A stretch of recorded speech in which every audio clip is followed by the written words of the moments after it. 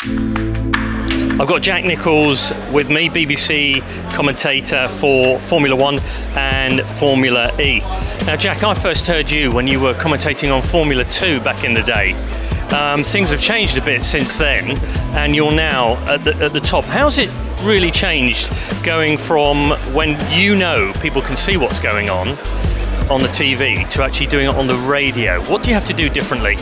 I find the radio a real challenge, and I am still sort of trying to get used to it, because you have to explain so much more. On TV, if there's a crash, you go, oh, look at that, you know, in that sort of Barry Davis way. Whereas on radio, you've got to try and describe what's happened, why it's happened.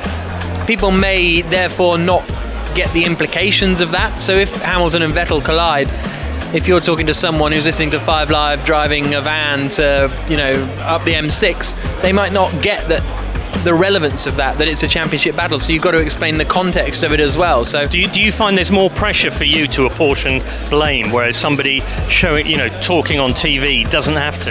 Yeah, I think that's true. Actually, you have to, or at least describe how it happened. And if you're describing how it happened, by default, you end up having to sort of blame someone. You know, this happened because Hamilton went on the grass and hit him, or you know, whatever the situation is. So yeah, it is a lot. There's a lot more freedom than television, because you get to choose the story of the race. If the TV director is showing Kevin Magnussen battling with Pascal Wehrlein, you can just ignore it, and you don't have to tell the listeners because they don't care probably, and choose the story you want. But at the same time, it's a lot more work because you've got to build that story yourself. Now, in terms of Formula 1, and you were talking about somebody watching it on the M6, travelling up there, you must get lots of feedback from people. What are the sort of various places people listen to you from? All sorts. I mean, the big thing is we also go out on the Formula 1 app, so that is global. So we have people listening regularly in the States, in sort of Texas. We have a guy who tunes in every week, a guy called Rod Peel, who always tweets us from Bolivia. Yeah, hi Rod, exactly. And he tweeted us the other day saying, sorry I missed FP1, I was at the dentist. And it's like, you know, you sort of become part of these people's I've got a note from my mum. Yeah, exactly.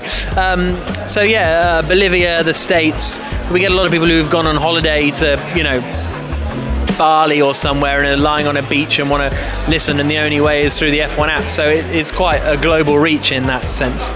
Now F1's quite a long event, it's 90 minutes long, and so it's quite nice when you watch it with your friends. And you know our suite at Brands Hatch, which is just beneath where you've done the commentary for the Bronc Pan. We're doing a package now where people can come and watch the F1, we're doing it this Sunday. They can watch the touring cars, and also there's some race simulators downstairs where we do qualifying in the morning and then racing in the afternoon at whichever circuit you happen to be on. How does that sound as a package for somebody as a fan? What do you reckon to that?